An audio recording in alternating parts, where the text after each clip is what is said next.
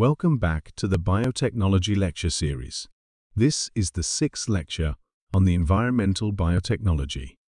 In this lecture, we will cover phytotechnology and its types, terrestrial phyto-systems, metal phytoremediation, and rhizofiltration, with its conclusion and research questions. Phytotechnology involves the use of plants for various environmental applications, such as soil and water remediation. It utilizes the natural capabilities of plants to absorb, accumulate, and transform pollutants, making it an eco-friendly and cost-effective approach to tackle environmental contamination. Phytotechnology is further described as terrestrial phyto-systems, metal phytoremediation, and rhizofiltration. Terrestrial phyto-systems involve the use of plants on land to remediate contaminated soils and sediments. This approach is particularly useful in brownfield remediation, urban reclamation, and areas affected by industrial or agricultural pollutants. Plants are chosen based on their ability to tolerate and accumulate specific pollutants. Terrestrial phyto-systems offer a multitude of benefits.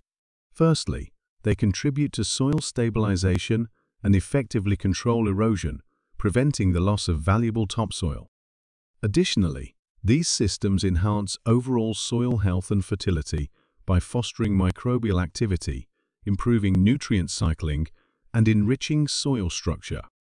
Furthermore, the presence of lush vegetation in urban areas not only provides an aesthetic appeal, but also offers recreational spaces for residents, promoting a healthier and more enjoyable environment within cities.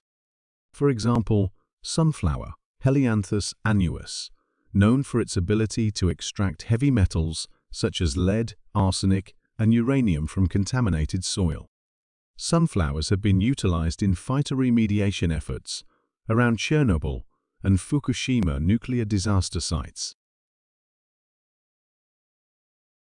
Metal phytoremediation focuses on using plants to remove or reduce metal contaminants from soils, sediments, or water. Plants have the ability to accumulate metals in their tissues through processes like phytoextraction and phytostabilization. Phytoextraction involves plants absorbing metals via their roots and accumulating them within their shoots and leaves. Once the plants have absorbed these metals, the harvested biomass can be efficiently removed, serving as an effective method to decrease the metal content in the soil. On the other hand, phytostabilization is a technique where plants play a critical role in preventing metal movement. They achieve this by stabilizing the metals within the soil, thereby reducing their bioavailability and the potential for leaching into the surrounding environment. For example, Indian mustard, Brassica juncea, effective in phytoextracting heavy metals like lead, cadmium, and zinc from contaminated soils.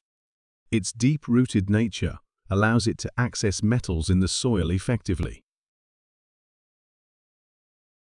Rhizofiltration is a specialized form of phytoremediation that utilizes plant roots to filter and remove contaminants from water. The roots of certain plants can absorb pollutants such as heavy metals, organic compounds, and nutrients, improving water quality. In the process of rhizofiltration, plant roots actively uptake contaminants found in the water. These contaminants accumulate within the intricate root system of the plants.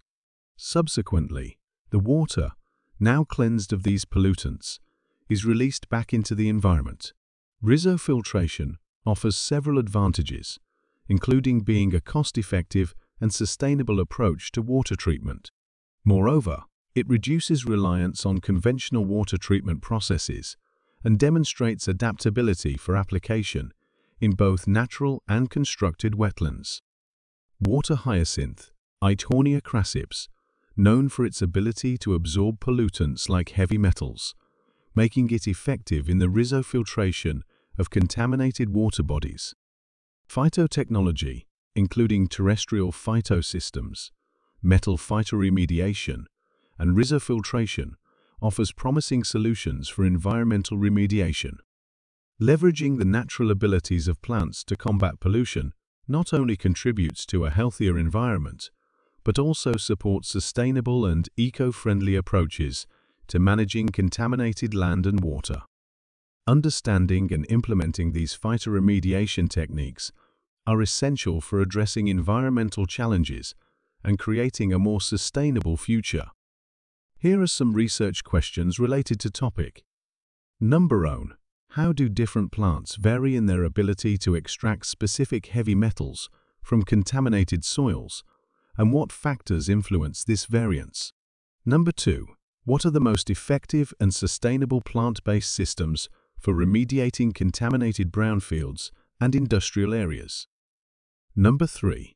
How can we optimize rhizofiltration with specific plants to efficiently remove heavy metals and organic pollutants from water, considering varying environmental conditions? Number 3. How can we enhance the efficiency of phytoremediation in contaminated areas using innovative plant selection and management techniques? That's all from the 6th lecture. See you in the next video for lecture number 7.